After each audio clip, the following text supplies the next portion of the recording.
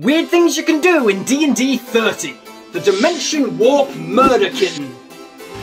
Step 1. Be a level 13 or higher Pact of the Chain Warlock to give you access to the spells Find Familiar and Plane Shift. Step 2. Take the feat Metamagic Adept, which gives us access to Subtle Spell. This means we can cast our spells completely stealthily. Step 3. Use Find Familiar to create an adorable kitten. As long as you are within 100 feet of it, you can cast spells with the range of touch through this companion. The Dimension Warp Murder Kitten is born. Step 4. Have your kitten go up to someone you want to wipe and be as cute as possible.